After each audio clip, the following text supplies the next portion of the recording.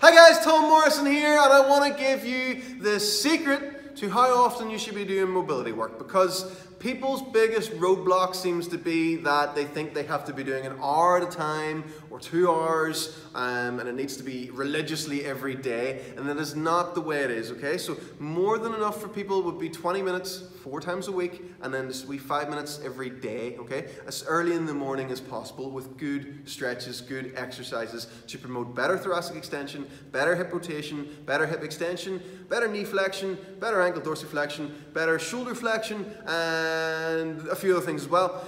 All of that stuff to be incorporated throughout your week, and then your overall training will be much better. And eventually, all of this stuff here, whenever you've got really good at it and feel that almost like you don't need it anymore, that's when your training really starts to kick off. That's when you recover better, you feel better as well, and your general training will become your flexibility maintenance, as it were. So it's very important to develop good movement skills, but then also to maintain them and grow on them as time goes by as well, okay? So always be thinking about, put a wee bit of work in now and it'll carry you long term. Just like, being really strict on a diet for a while to lose loads of weight, then you can have loads of cookies. That's just the way it works, okay? So be really strict with yourself, do that mobility work, like I said, 4 times a week, 20 minutes a day, and 5 minutes every day. So that's based on the simplistic mobility method, if I could say it, and then overall training will be a lot better, and you won't need to do as much, okay? So put a bit of work in, then you'll be awesome.